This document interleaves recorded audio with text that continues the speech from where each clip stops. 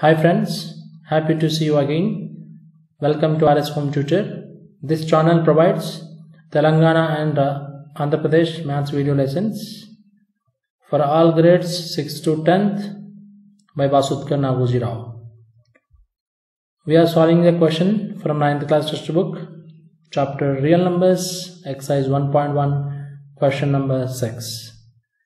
The question is given in this way: the rational numbers expressed as decimal numbers. Conversion of decimal numbers.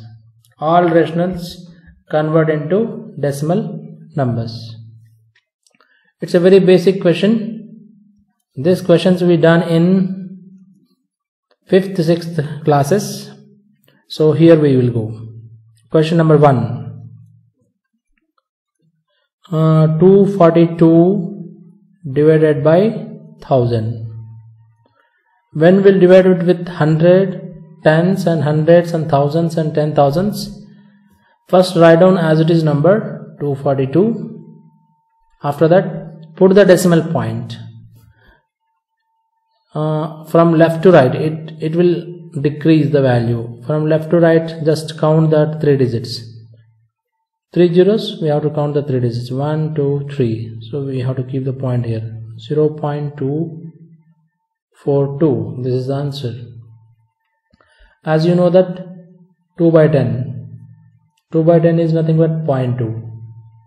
2 by 100 is nothing but 0.02. 2 by 1000 is nothing but 0.002.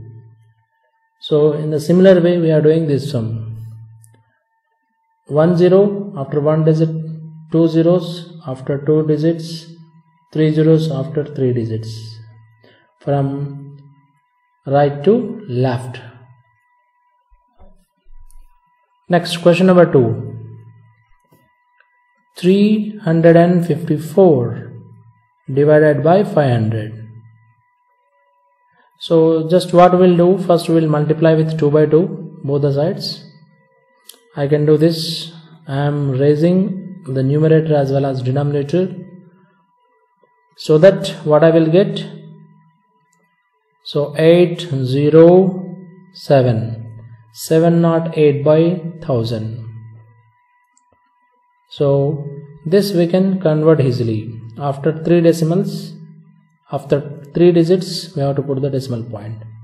First write the number as it is.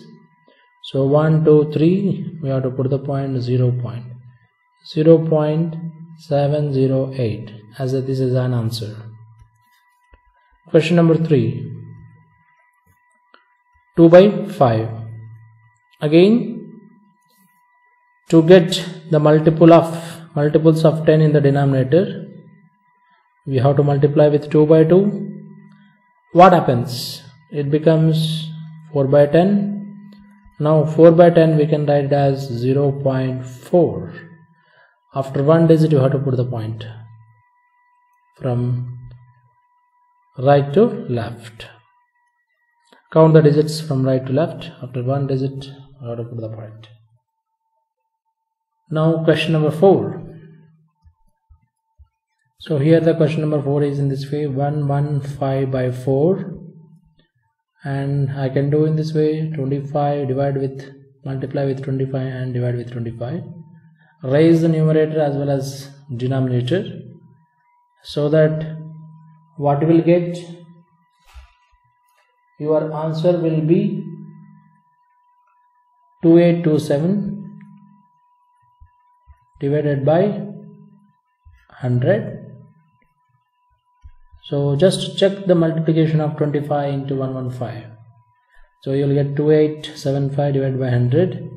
So write the number and put the decimal point from the right to left, counting 2 digits because of dividing with 100.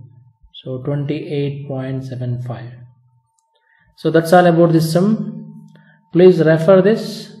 This will helpful to you. And this is a basic question, you know very well. I am not repeating.